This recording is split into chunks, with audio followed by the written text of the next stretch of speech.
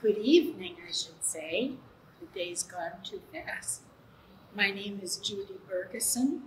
I'm a deacon in our church, the 𝗂𝘂𝗍𝗶. I'm at First Lutheran in Beaver Dam, Wisconsin, and everyone is welcome online, in-house. Once a month, I do what the pastor, Jim Went, calls a reflection, where I talk for a very short time about things I've been thinking about. Today, I'd like to begin with prayer. Dear life-giving Lord, please give us rest as we need it, help to recognize that need, and boldness to take that rest in spite of all the voices to the contrary. We pray in Jesus' name. Amen.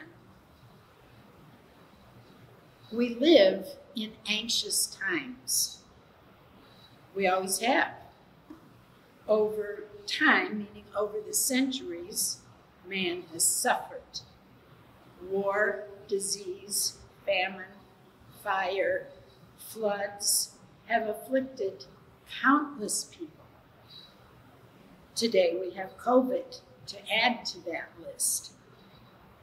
We live in tension.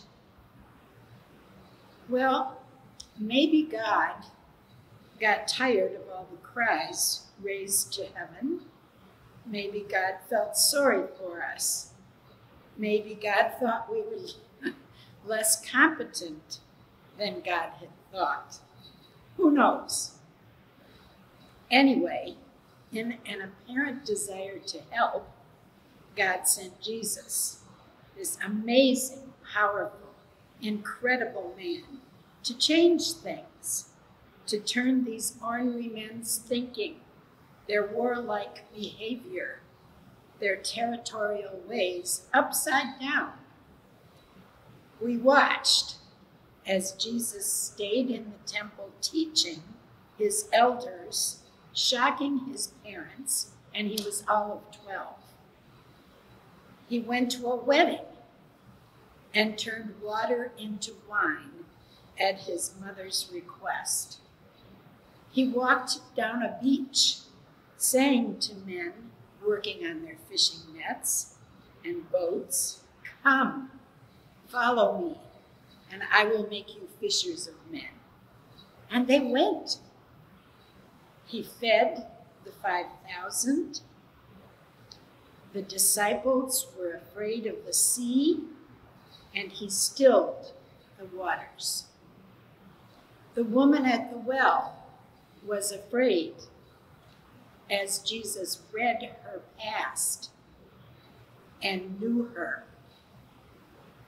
And so on. On the cross,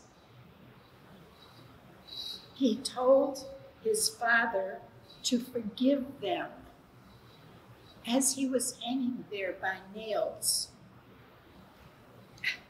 Miracles. Miracles. And today we continue to question life. Why is this happening? Who started it? How long will it last? What should we do? Accompanied by nights, sleepless nights, and hand-wringing. Nothing new. Well, why did the disciples go with Jesus? They trusted him. The point? Jesus knows us humans, and he has such power. The new word today is transparency. We should have no secrets as we are mistrustful of them.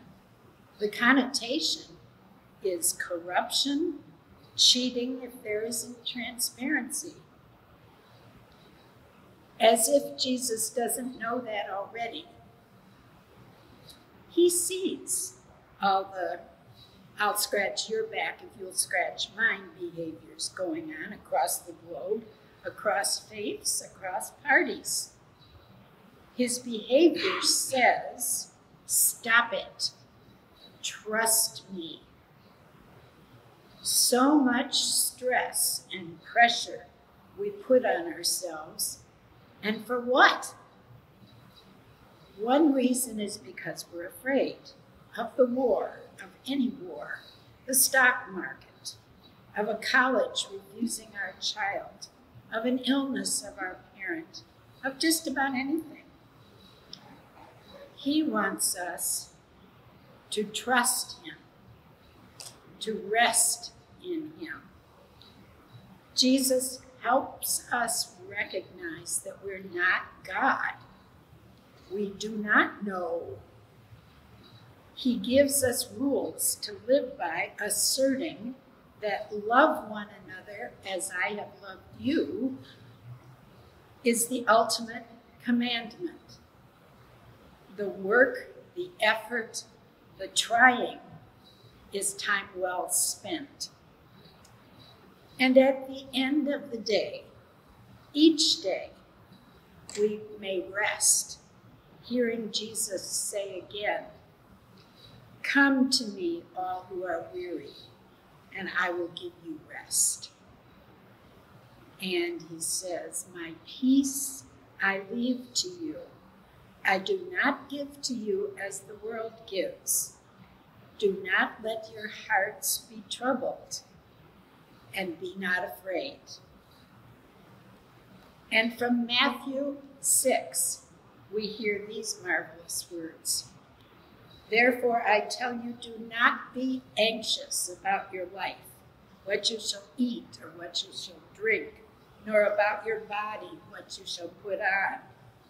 Is not life more than food, and the body more than clothing? Look at the birds of the air. They neither sow nor reap nor gather into barns, and yet your heavenly Father feeds them. Are you not of more value than they?